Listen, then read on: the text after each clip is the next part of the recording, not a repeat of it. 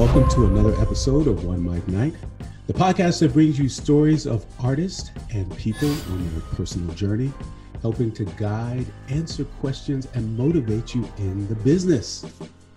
I want to thank all you guys for the support. Thank you for watching the episodes on YouTube, downloading the audio podcast, which you can find on every platform. You can find it at OneMicNite, OneMicNite podcast with MarcosLuis. And I want to thank you guys for taking the time and sharing these episodes. We've got a lot of great people with powerful stories. Today, I'm very excited. My guest is a photojournalist. He is an international award-winning photographer. You've seen his photos. You may not know it was him, but after this, you probably will. Please welcome Ron B. Williams to OneMicNite podcast. Hi, Ron. How you doing? Hey, Marcos. I'm doing great. Thank you so much. I appreciate the opportunity to talk to you today and to talk to your listeners. And it's really exciting. You know, we've been friends for over 20 years now. Over 20 years, yeah. If not longer. And we've been talking about doing this for quite a while, and I'm so glad that it's finally happening. So thanks a lot. You can make it. Yep. Listen, I have questions. The first question is, who is Ron B. Wilson?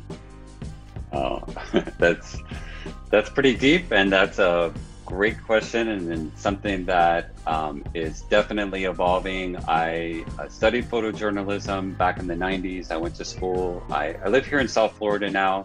I went to school at the art. It was always my background, and after that, I've gone into many different fields of photography. I shoot weddings and portraits and fashion and commercial work. And most recently, I have become an author. I wrote a book, and this last year, we had a lot of downtime. A lot of my assignments got postponed or canceled. So I had a lot of time and kind of compiled a lot of my stories and travels and photography tips into a book. So it's a lot of fun seeing myself evolve. It's kind of like, watching a movie. Sometimes I'm like, is this really my life? Am I actually, doing these things? A natural progression. But I want to back up for just a second. How did you get started? Who is Ron B. Wilson? Were you always, dabbling in arts and, curious about photos and storytelling and theater or anything like that along the way as a child? Yeah, absolutely. Yeah. Like I was always the kid with the camera. I had, I think one of my first birthday gifts that I can remember was probably like 7 years old. I got a small Instamatic camera, and I was always the kid with the camera. And so I have tons of negatives and pictures from all the years growing up, and a lot of my friends still contact me and say, hey, do you have those pictures from these parties and different things that we did? So I started traveling, and right out of high school, when I was 18, I kind of hit the road and traveled as much as I could. I went across the US and went to Europe several times when I was younger. And when I got back, everyone was very supportive of my work and the things that I was showing. And I decided to pursue photography as a career. And, it's just continually evolved in growing into different types of photography, and it's sort of like come full circle. I shot weddings for many years, and then I started in journalism. I shot weddings, and I went back to my original passion, and now I'm kind of really enjoying weddings again. It's like being able to pursue personal projects, aside from the jobs that I'm just getting paid for, because we all do things that we're not necessarily passionate about. Right, yeah. To earn money, but by doing those personal projects that even if no one else sees it, if it's something I'm working on, it's something that motivates me, it kind of reinvigorates my passion for the jobs that I am getting paid for. Right. And sometimes, it helps you shine a light on, what you're doing, what you're actually doing by doing the passion project. You know what I mean? Like you get a chance to experiment with some things that may help you with the next job. You're absolutely right. Absolutely. And like right before we went live, we were just saying that, a lot of things in life, I don't believe are coincidence. I think every person that you meet and even it's just someone you bump into on the subway or in the street, they're kind of put in your life for a reason. And if you're open to that, and if you're, receptive to the fact that this person could be your next connection, or this person could be your next, best friend. You never know. And, like you and I, we met years ago. We didn't talk for years, but I still feel like it was the day that we met, and I still feel close to you, and I feel open and connected. Like I said, yeah, we still feel connected. I mean, like no time has passed. However, I have to say, when we met, I had no idea you were a photographer. You know what I mean? Like, that didn't come out until later with one of your projects. The first time I found out you were into photography and that you were a photographer was the 9/11 event, which is probably what you're most known for, some of those photographs. Yeah, we were both living in the city at the time, and that morning, a good friend of mine, another photojournalist, she worked for the Miami Herald, and she called and said that the news was reporting that there was an accident at the World Trade Center. So I just immediately got up and grabbed my camera gear and batteries and film. It was film back then, and ran out the door, not knowing what was happening. And by the time I got downtown, both buildings had been hit, and it was just my instincts. I knew as a photojournalist that this would be the most, consequential day of my life. And, looking back, maybe I got a little closer. I kept, running with the first responders and got it all the way down to West and Bessie, and was pretty much there the entire day until I ran out of film. And that was kind of a bookmark in my life, where it was like, I can honestly say I had my life before 9/11 and my life afterwards. And I sold some of the photos and got published with a few things, and then I kind of had to put it away for years. And it's something that's always been on my mind. And luckily, I've had a lot of interest lately leading up to the 20-year anniversary, and I just exhibited over in the United Arab Emirates. It's Sharjah, which is right next to Dubai. It's another Emirates, and they have the largest photography exhibition in the Middle East. And I was somehow asked to come over, present my work, and also do a 40-minute presentation. And it was just the most amazing experience. I mean, it was. What's the photography exhibit called? It's called Exposure. Just XPOSURE, Exposure International Photography Festival.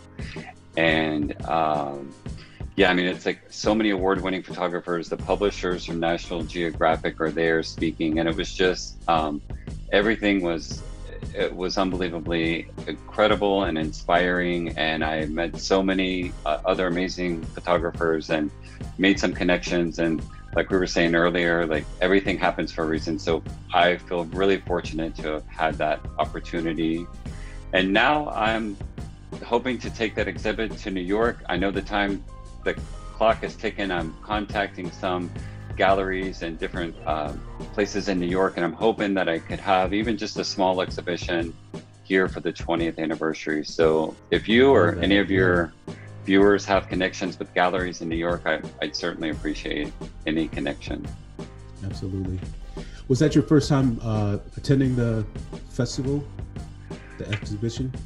Well, actually, it was the second. A few years ago, I had a project in Chernobyl. I got asked to travel to Ukraine to do a story about the Chernobyl nuclear power plant, like 35 years later. And it was an amazing experience. And we got to meet a lot of the liquidators, which were like the first responders on September 11th. And they're the people that cleaned up after the accident.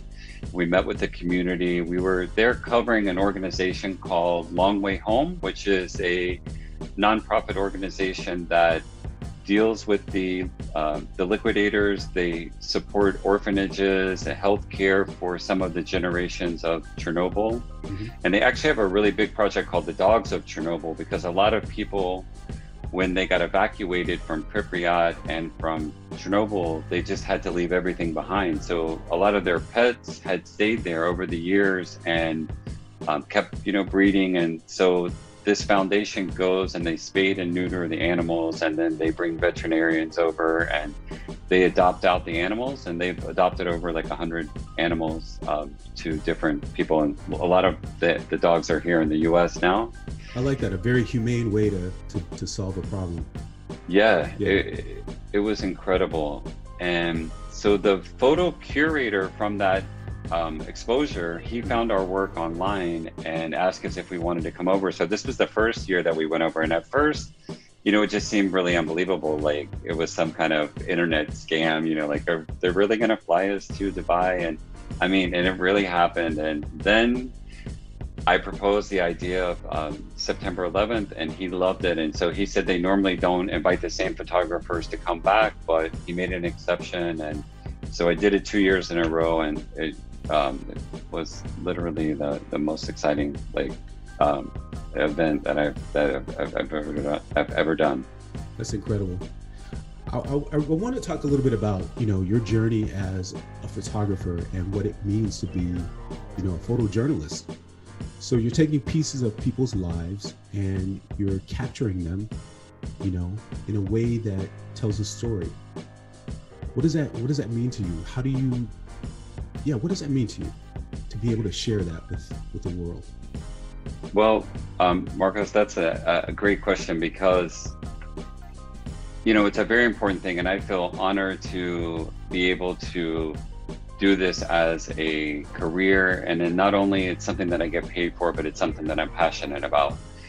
And, you know, as storytellers, a lot of times we go into whatever we're doing with, you know, like preconceived ideas or things that, you know, we bring from our past and our history, and we bring it into our work, whether we want it or not. But I honestly try to start every assignment as if it was the only assignment that I've ever done. And I really try to listen to people and get to know the people and be authentic to them. And that's in my journalism work, and that would be even a wedding, you know, I mean, especially if there were years that I was doing like 40 weddings a year, and, you know, it kind of would be like every weekend and I needed to get certain shots. But I always try to meditate like an hour before I leave my house and just go in with a clear mind and really try to understand what's happening in front of the camera, because everybody has a story and everybody has the right to have their story told authentically. I don't want to. That's. I'm sorry, I don't mean to cut you off, but that's exciting, because I think that's the biggest gem, you know, of knowledge right there. If you're telling a story, go in with an open mind. Go in to receive everything that's coming from it, so that you can tell that story in an authentic way. That's photography. That's in, you know, cinema. That's in every art that we do. Yeah, right? Absolutely. You know, I think that, you know, like the bigger productions and, you know, Hollywood, and I'm sure a lot of projects that you're involved in New York, you know, sometimes it might start out as a good idea, and then when art directors and writers and people get involved, and sometimes they kind of change things around to make it a little more dramatic or a little bit more sellable. And, you know, for me, everything I do is I try to do it from a documentary standpoint, and I really want to be authentic to the people and the places that I photograph. And if I feel that I've got off track, I'll start over the next day. You know, if I get home and I'm looking through my images and I think, you know, maybe I need to ask more questions, or I need to listen more, or I need to just be exposed to more elements and their friends and family, and then I can maybe get it right on, you know, in a second shot. But it's an important question, and I appreciate that. That's beautiful. I love that, because it speaks so, I mean, it's very evident in the work that you do. Now I'm gonna put you on the spot just a little bit. I'm not sure if I can do this, because this is the first time I've done this. I'm gonna put up one or two of your images, if that's okay. I've never done this before, so for those of you who are just listening to the podcast, make sure you also go to let's see here. That's not it. Make sure you go to the video to see what's going on. Okay, that's not what I was going to do, but we can probably do that, right? No, what is this? This is your... That is my blog. That's my travel blog. And you clicked on a part that was a safari that I did in Southern Africa, but that's probably not what... you wanted to show me, I'd love to talk about it, but there's probably other stories there. So if you hit the logo up in the corner there, you can get back to the main page. Yeah.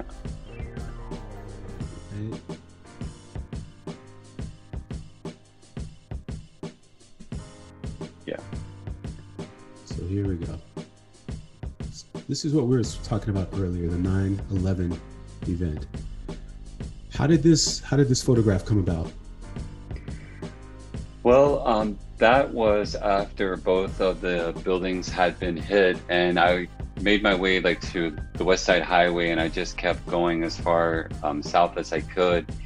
And that was some of the firemen that came to the scene after the buildings had fallen. And it was just one of my favorite images, because you can just see they're just standing there in total disbelief and, looking up. And for me personally, I had seen those buildings as immovable since like the 80s, but ever since I first saw them, and to look up and clearly see that they had vanished like a magic trick, they just disappeared. And as you see all of the artifacts, and if you see that image really big, I mean, there's just papers and checks and American flags and coffee pots and just all kinds of things that came down with the buildings. And those two fire trucks, completely destroyed. Decimated.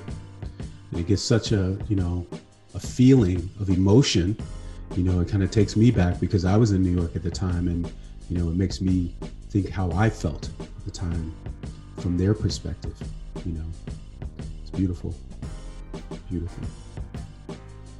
Yeah. I decided to name the book that I'm working on and the projects that I'm working on called Resilience. And the way I came up with that word was, it was about the first responders and, the city itself and the residents and how New York bounced back. And I'm still amazed every time I come up there and, seeing the new, the new tower that's there, and just, it's still unbelievable, because I still have that thought of loving New York in the 80s and the 90s, and just being so proud of the old skyline. Yeah. But people, we bounced back and we got through it, and and that word also tied a lot of my other projects that I'm working on, like I was talking about Chernobyl and some of the other things that I've been photographing the last few years. And it's all about people doing amazing work in difficult circumstances, and the resilience of the human spirit. And it's been an exciting few years, and a real labor of love. A labor of passion, yeah. What's travel is a big part of what you do, telling stories around the world. Where did that passion come in? You know what I mean? Like, because now you become a global citizen. You know what I mean? Like, sharing stories of people in tragedy and joy and every human experience. Well, like I said, when I turned 18, I grew up in a small town in North Florida, and I couldn't wait to get out and see things beyond my hometown. And so I started traveling a lot then, and something that I've always done. So I've always tried at least once a year to have a personal travel plan. And it's never like a vacation where I'm going and staying in fancy hotels. I always try to find some kind of story or an angle that I want to tell on these travels to places like Cuba and Morocco and South Africa and things where I go. It's like, try not to just be a tourist. I try to find a story and meet local people. And then in about 2015, I really wanted to use my camera for good. And I looked for an organization that would allow me to do these kinds of travel projects, but also have a assignment. So I found Photographers Without Borders, and we're based in Toronto, Canada, and we're also a nonprofit organization, but we pair photographers with grassroots organizations that are around the world. So it's a benefit for everybody, because the photographer benefits because we get access to these amazing stories and places that we would normally, not have the opportunity to. And then the organization benefits because we provide them professional images, and they're all small and just starting out. So they need those marketing materials, and they need to have the assets to be able to promote their causes and receive funding. So it's been a great collaboration for me. I've done 5 projects on 5 different continents, and my next project is in Bangladesh, which was supposed to happen last March, but it got postponed because of COVID. But we're back to discussing it, and we're hoping that it's going to be October or November this year. So I'm really looking forward to that, and I can't wait to get over there and get shooting again. Yeah. Has the pandemic been a big, stop for you, or have you found ways to continue to be creative? Well, definitely I found ways to be creative by, writing my book and updating my blog and just getting more focused on my business plan and working on, just personal development things. But yes, pretty much everything that I had planned for the last 12 months was either postponed or canceled. And the great thing is now it's finally coming back. A lot of shoots that I had that were postponed are actually happening now. So I was really busy the last 2 weeks. I have a bunch of things coming up in May and throughout the summer. And then a lot of these international projects are starting to get back on the calendar. So yeah, I mean, it was a crazy year, obviously, for everybody, but for me personally, literally, like, I went from being super busy to having like absolutely nothing on my calendar. Okay. But I really think, and I think you did the same thing. I mean, I know you were doing this live in New York right before the pandemic. Yeah. Mm-hmm. Yeah. So, I mean, we had to find ways to adapt and do things differently. So, I could have just sat home and felt sorry for myself, but it's like, I found that looking back, and it was horrible in so many levels of everything that's happened, especially in our country the last year.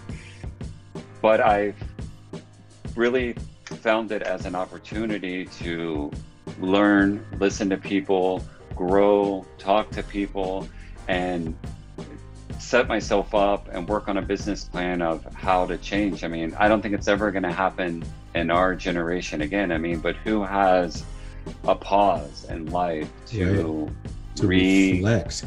Yeah.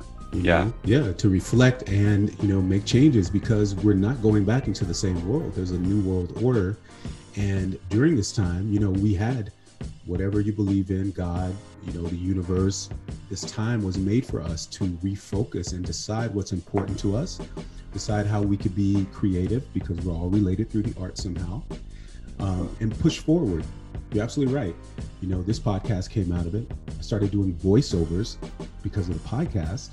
Yeah. You know what I mean? So you find ways to, continue on with your art.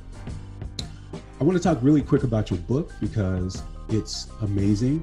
And I'll be honest with you, I haven't read a book in about 1.5 years, but your book I read from beginning to end. Oh, awesome. Every photograph, every story. Tell us about it. I mean, it's amazing. You share a piece of you share a piece of life. You know what I mean? And it's relatable to everyone. Every single passage, hits home. Well, how did this all come about? Well, I appreciate, first of all, you being interested in reading it and, saying such wonderful things. I've gotten great reviews so far. Like I said, if you had asked me 2 years ago and, if I was going to be an author, write a book, I probably just would have went right over my head and I would have laughed, But I had started my travel blog about 6 years ago. So I'd already taken some creative writing classes, and I started trying to develop not only captions, but at least little stories that could accompany my photographs. And so I had compiled a lot of information, and I'm working on a new degree right now. And so I've had a lot of opportunity to write things, and everything I've written has usually been about photography or my travels. So I had already had a lot of material. So as soon as things happened last March, I kind of took a moment and I compiled everything together. Some of the things that I didn't have as much material as I needed, I just started reinvestigating. I started recontacting people, doing interviews, and just compiling the information. So the idea was to write each chapter about a different place that I had traveled and try to tell as many people's story as I could, including my own, along the way. And in between the chapters, I broke it up with little tips and lessons of photography that I learned over the years. And I try to make it just really basic and relatable. So if you're not a photographer at all, hopefully, you can learn something. If you're already familiar with the basics, you could find something different or insightful, or something that you might have forgotten that kind of would remind you. And then for people that aren't photographers at all, I feel that there's so many life lessons that come from photography that that hopefully people can take away and just apply to really any career or any business. And it's just about finding creativity and working on personal passion projects and things like that. So I'm pretty proud of myself, and I'm excited that I actually got it done. And now the fun part is doing interviews like this and being able to promote it and talk about it and give people's feedback. So it's been a lot of fun. Looking back on the journey, what would you say to someone who wants to take a similar path to what you're doing? Everybody has their own unique pathway. I'm not talking about being Ron B. Wilson, but take a journey in photography and being a photojournalist and telling stories. What do you say to them? Well, I would say definitely take time to define what it is that you're interested in, whether it is a documentary or just journalism or fashion photography or anything, and research and study other people's work and kind of get inspired. And like we were saying, just movies, like when I'm watching a movie, I try to study the visual language, and I'm trying to figure out what's the setting and what's the lighting, how is the composition of the movie or an image. And I really try to study those things, because a lot of times you store that in your subconscious mind, and I'll be on a shoot somewhere completely different, having nothing to do with that movie that I watched, but I see that lighting or that element come into my view, and so I'm able to kind of pull on that inspiration. And then just more broadly, be authentic, be yourself, and just try new things, because I think a lot of times we study things in college and we kind of get okay, I studied law, I have to be a lawyer, and that's what I'm going to do for the rest of my life. But life is short, it's going by faster every year, it seems like. And, I try to change things up, and I try to keep things fresh. And if a new opportunity comes along, and if it's something different that I can learn or a new skill that I can pick up. So the idea is to stay authentic to yourself, keep checking in with yourself. If you have a personal plan or a business plan, revisit it every 6 months or every year, because you want to keep changing. If you just stay the same and if you don't grow, then you're probably are going to stay not stuck, but but stay the same. You want to keep learning. You want to be open to learning and open to change and experiment. Absolutely. Yep. Wow. What do you have any plans to do film, or would you consider doing films? Yeah, it's something that we're working on. I actually started over last summer. We started a Facebook page, and it's called 911 Finding Heroes. And it's basically, the original idea was to find some of the first responders from my photos from 9/11 and interview them and kind of see how their lives were before, during, and after that date. I found tons of people that were interested. I have compiled numerous people that have contacted me and are interested. And now we're kind of even making it a little broader, where it wouldn't necessarily be just my photos. It's finding really other photographers and other people who captured that day, and kind of interviewing them and interviewing the subjects of their photos. So it's really kind of grown, and we have over 1,000 followers now, and like I said, tons of people interested. The whole COVID thing kind of shut things down with SAG and getting permits and all of that, and it seems that things are starting to open up. And now that the book is out and I'm done with this speech overseas, I really have time to kind of get back to it and revisit it. So that's something that I'm definitely still working on and ready to get back involved with. And really anything. I mean, I've been studying. I never thought myself as a filmmaker. I always stuck to stills, and I have always given props to any videographers and filmmakers that I work with. But it's another way of telling stories. Absolutely. And it's something that I'm definitely natural progression from photography. Yeah. Bringing those photographs to life, because a lot of the films that we watch are made just like a still. You see it in every frame. It's a still. Absolutely. And that's from a filmmaker perspective. Yeah. And I also want to let you know too, I do a little photography too. Okay. Cool. When I went to Colombia, which is now, was it 10 years ago, I won an award. I was working with Healing the Children organization. Awesome. And I went as a photographer, and we did the most surgeries that any, organization has done for healing the children and repairing cleft palates and things like that. And I was the official photographer, so I shot all the photographs. Oh, wow. I won an award from the president of Colombia. Wow, and I got to sing the national anthem. Shut up. I kid you not, in front of thousands of people. Wow. And broadcast all over Colombia.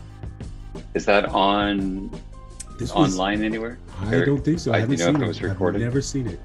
It was all Colombian press there. I imagine it's online somewhere. Wow. Yeah. Well, congratulations. That's awesome. And maybe we can I'm so glad we collaborated on this, but maybe we can work on some other things, whether it's film or photography or any other kind of creative outlet. I would love that. I love it too. That's exactly why we're doing this podcast, to bring people together and to, find out about what we do, what everybody does. And now, just want to know. Where you at, baby? Baby, wait. That's my mother. She wants to know how we can get in touch with you on social media. Hey, Mom. Let everybody know where we can find your books and find you on social media and all that stuff. Yeah, well, my most easiest way is probably on Instagram, which is just Ron B. Wilson, RON, B as in boy, Wilson. And there, under my bio, it has a link to my Amazon page for my book, and then you'll be able to find me on, Facebook and Twitter. But I'm most active on Instagram, so that's the easiest and best way to contact me. Thank you. I want to thank you for your time. You're incredible. You're an incredible storyteller, photographer. Everybody, please make sure you follow, donate to the cause, Ron B. Wilson on Instagram.